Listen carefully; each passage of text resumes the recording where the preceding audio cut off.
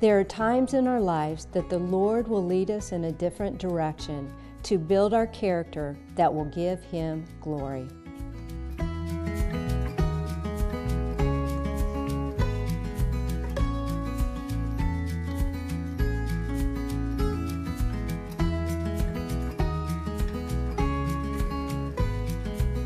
Les Taylor, you know him as the lead vocalist and the rhythm guitarist of the country pop band Exile, with hits like I Want to Kiss You All Over, Give Me One More Chance, and She's a Miracle.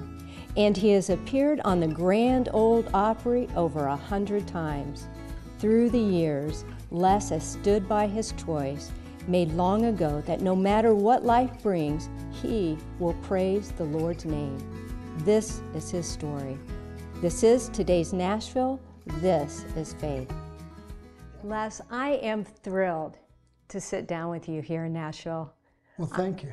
I'm thrilled to be here. I was just so excited that you wanted to be on our show. You know, I grew up with some of your songs. Mm-hmm. I Want to Kiss You All Over. Oh, Lord. How many times does everybody ask you to sing it? Can you just sing just a chorus? I want to kiss you all over. Mm-mm. And over again. I feel it. That's okay. I want to kiss you all over. Bum, bum, bum. Thank Till you. the night closes in.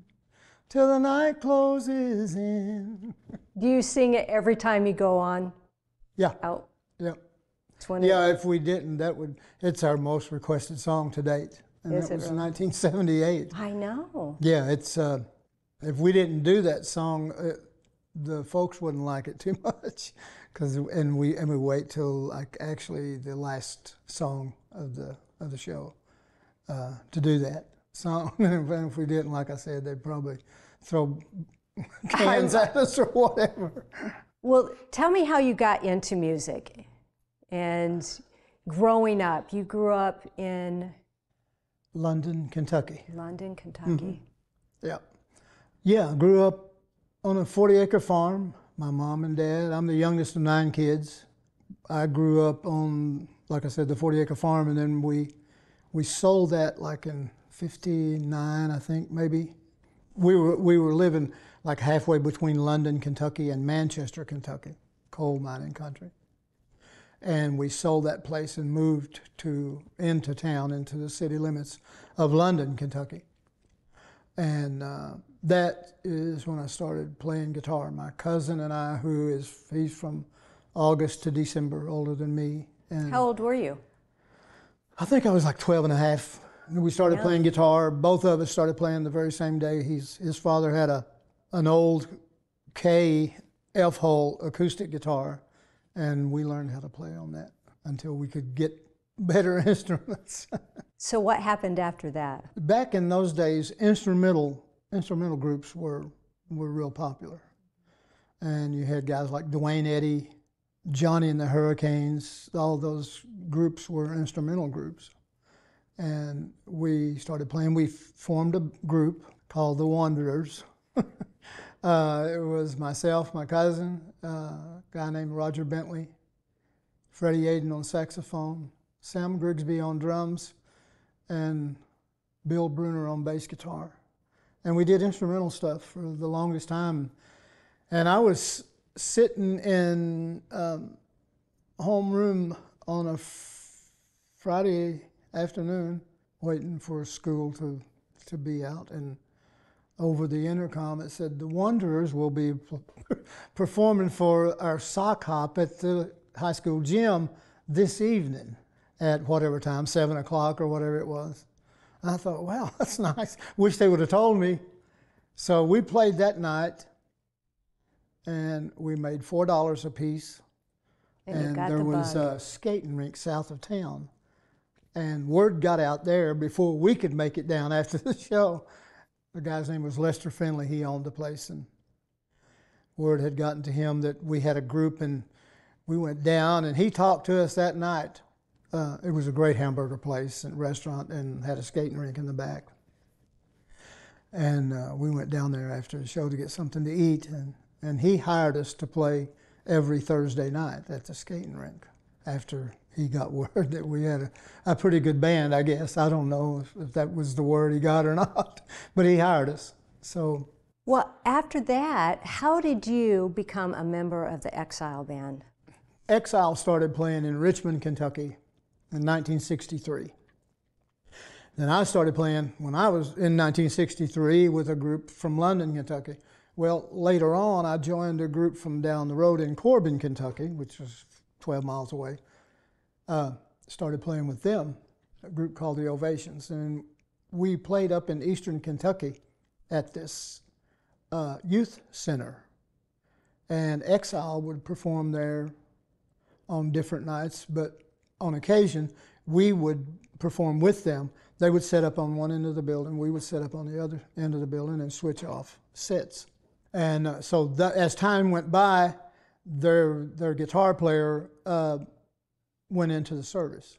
And J.P. Pennington, who is the only original member, founding member in the band at this point.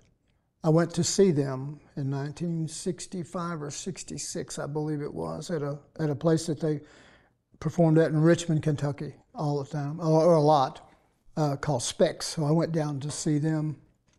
And I heard that J.P. was playing bass at the time, and I heard their guitar player was leaving, so I told J.P., I said, and I didn't know J.P. played guitar, but I told him, I said, if you guys decide to take on a guitar player, I said, I would love to be that person.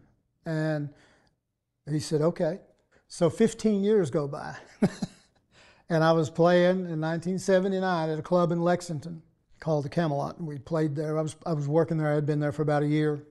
So I became real disenchanted with that. So JP came in one night, and it was talent night, and there was some people up on stage performing, and I was standing out talking to him, and he said, things aren't working out with the person that we have now that's singing with the band. He said, if the opportunity came up, would you be interested? And I said, yes.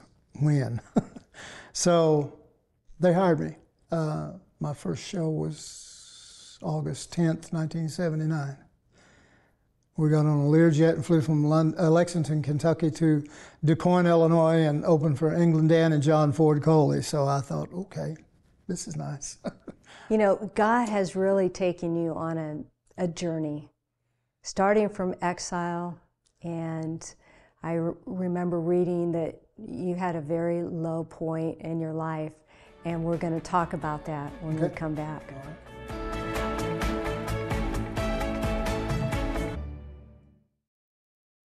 Les, we were talking earlier about your journey that God has taken you from the band to Exile, and you were with them, and then you kind of went out on a solo right for a while. And let's talk a little bit about your faith and what God has done in your life, and some of the songs that you've written, like In God We Trust. And I remember reading a part of your history that you were at a very low point in your life, and I shared that with you of Pastor John Hagee.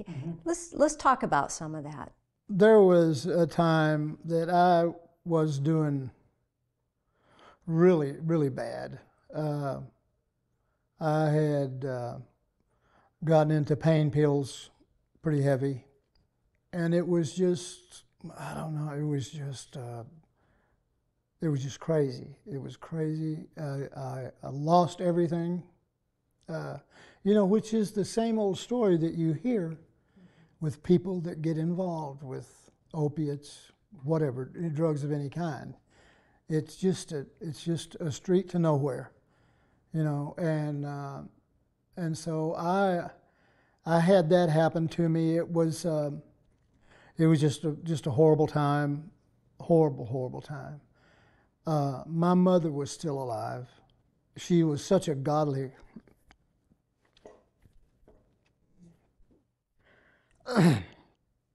excuse me. Okay. She was a godly woman. She was a prayer warrior. And I really believe that if it hadn't been for her praying for me, I wouldn't have made it.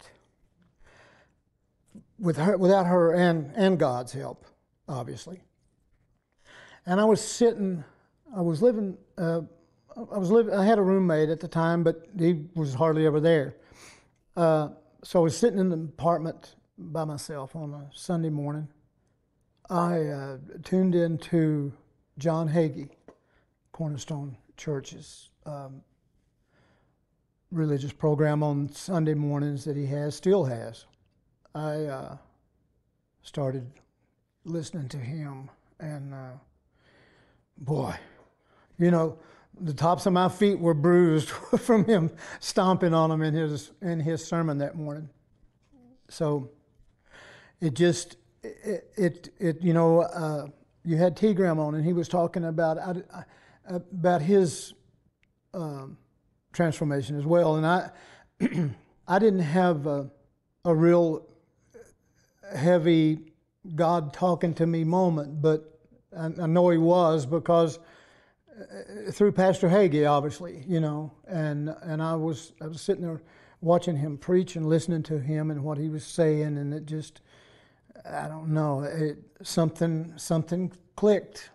Shortly after that, I was going to the church where my sister attends, has been for 30-something years, I guess. Gave myself to the Lord and was baptized, and it's just been one awesome experience. It's just it's hard to describe. It's just wonderful, and like T. Graham mentioned in his segment with you, it's just a peace that you have, that knowing that no matter what happens, you have Him to turn to and to ask to help you. And if I didn't have that, I don't know what I would be. I don't know how I would be. I really don't. Well, you know, I read that in everything you do now, it's to honor Him. And you wrote, or you sang, did you write the song? No, the two singles that I put out, In God We Trust was the second one, and If That Mountain Don't Move is the first one. I didn't write either one of those songs. I wish I had, because they're great songs. I love both of them. But the words in If That Mountain Don't Move, you know, because a lot of people say if you have faith, you can move a mountain. Well, sometimes, tell me what those words are that you that you sing. I don't know if you researched who wrote that song or not. I did, but I can't think of the name. Gerald Crabb. Oh, yes, I did. I mean, enough. And we're friends with, you know, we're friends with it, yeah. I mean, yes.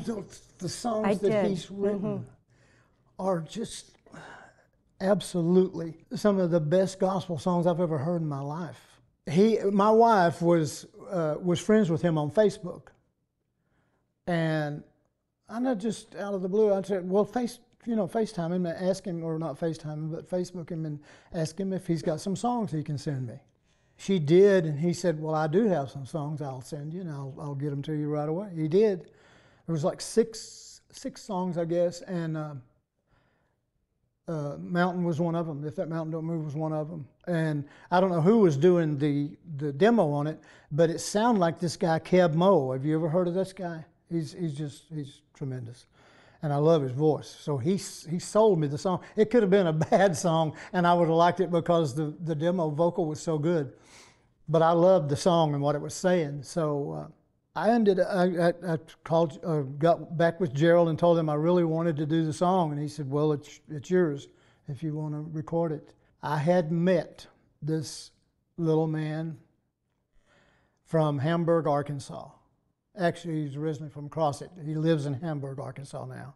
Crossett, Arkansas is where my wife is from, and he used to go to their church when he was his mother brought him there when he was a baby. This is a long story. You may want to break this up, but anyway, I'll start.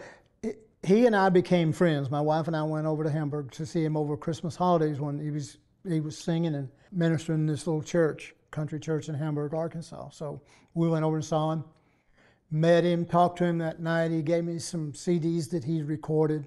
All of the songs, probably, I guess 90% of them he had written. Jamie Coulter is his name. He was born with osteogenesis imperfecta, which is brittle bone disease. He's had over 300 broken bones in his body, and he's had over 20 surgeries. Well, Les, we are going to talk about that. Okay. And more about what God tells us. If you don't move that mountain, what do we do when we come back? Exactly. Okay.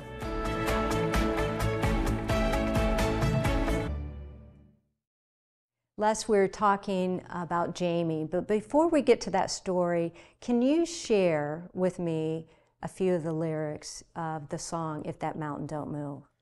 I've spent long nights when sleep never came, and it seemed that my loss outnumbered my gain. Still I held on to hope, 'cause it led the way. I made it through. Lord, I brought nothing here when I came. So if I lose it all, I still praise your name. I have peace of mind. I know you'll teach me to climb if that mountain don't move.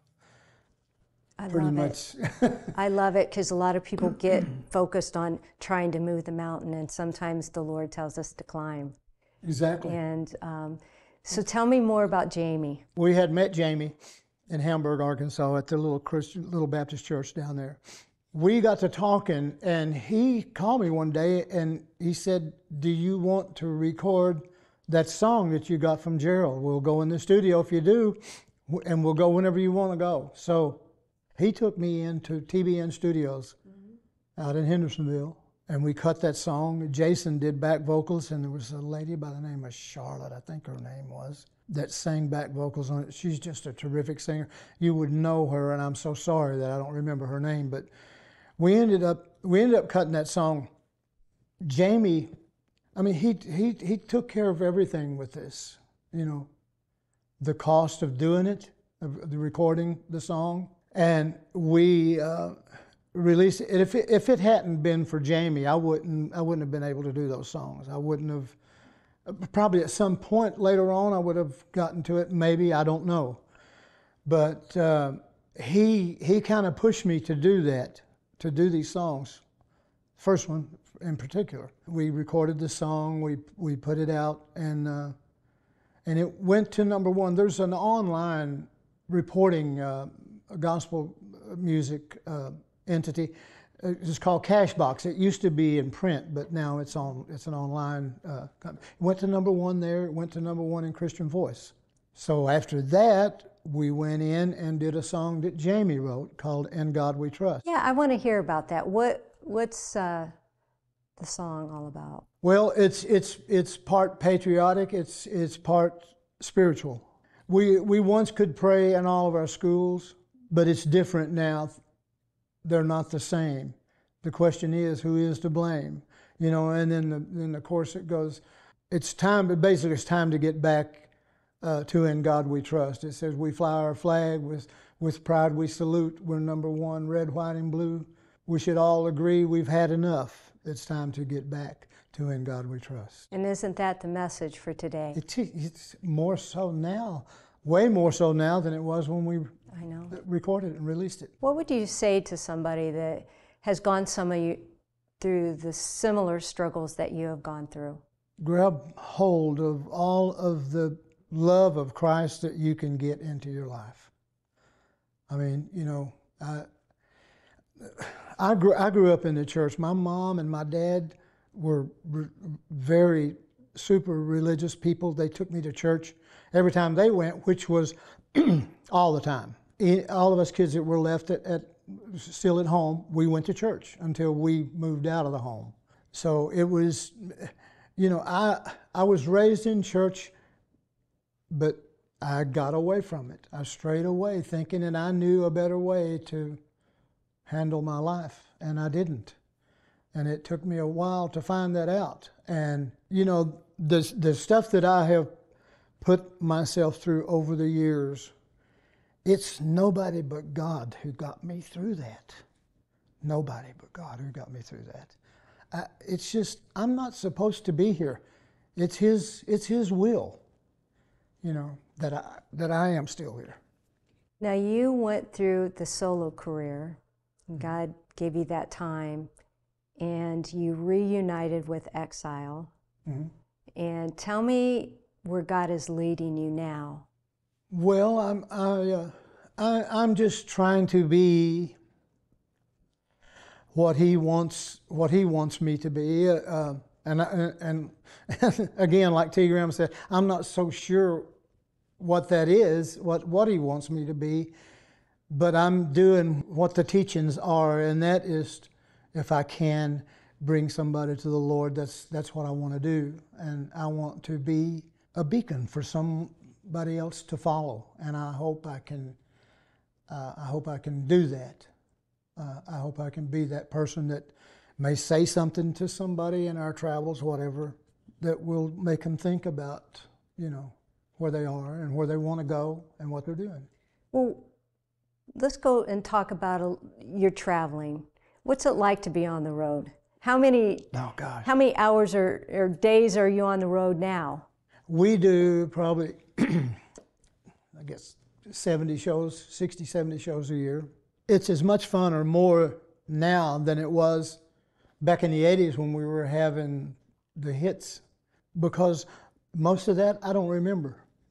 I really don't, and that's sad. That's sad that you work to get the success and then you do everything you can to ruin it. It's so stupid, the thinking. I used to think that I couldn't go on stage and perform unless I was high or I was drinking or something, you know. So that's not the case anymore. Well, and it's so great. And your music has kind of transformed too. Mm-hmm. And you've been on the Grand Ole Opry how many times now? Over 100 times. Over 100 times. What's that like? It's just the ultimate place to be with your music. If you're in country music, well, whatever, gospel music, country music, R&B music, they have all that on there anymore, on the Opry, you know, pretty much. And, you know, we were doing, real quickly, I'll try to share this with you. We were doing the Ryman one night. You know, they moved down there during the winter months, some of them. And we were doing the Ryman. And you're out there, you know, you're in that circle, whether it be the Opera House or at the Ryman. And, you know, but we were at the Ryman, we were doing this Curtis Mayfield song called People Get Ready. And we do it a cappella with a very little electric guitar accompaniment. And we were singing that song, and Sonny, our bass player, said, and I felt the same thing, but he told me this after we did it. He said, I looked up while we were doing that song at those stained glass windows up there, and he said chills came over me. And I felt the same thing. I just didn't know he was feeling it too, you know. And so it's such a pleasure to be on that show, and it's such an honor. It's an honor, really. Over 100 times. Mm-hmm. So what's next? Real quick. Well, next year we are going into the 60th year of the band. And I've been there for almost 50 of them. Les, that is incredible. Yeah, so we're hoping and we're gearing up for some big things. We're releasing a new album, CD, whatever they're calling them nowadays. Well, I just want to thank you so much. Thank you. For sharing your life, your faith. I know you have touched somebody today. I hope so. Thank you, Les. That would be my wish. Thank you. My friend, if that mountain doesn't move, just remember that sometimes the Lord wants you to climb it. Do it today, and whatever you do, give honor and glory to Him. This is today's Nashville. This is faith. Amen.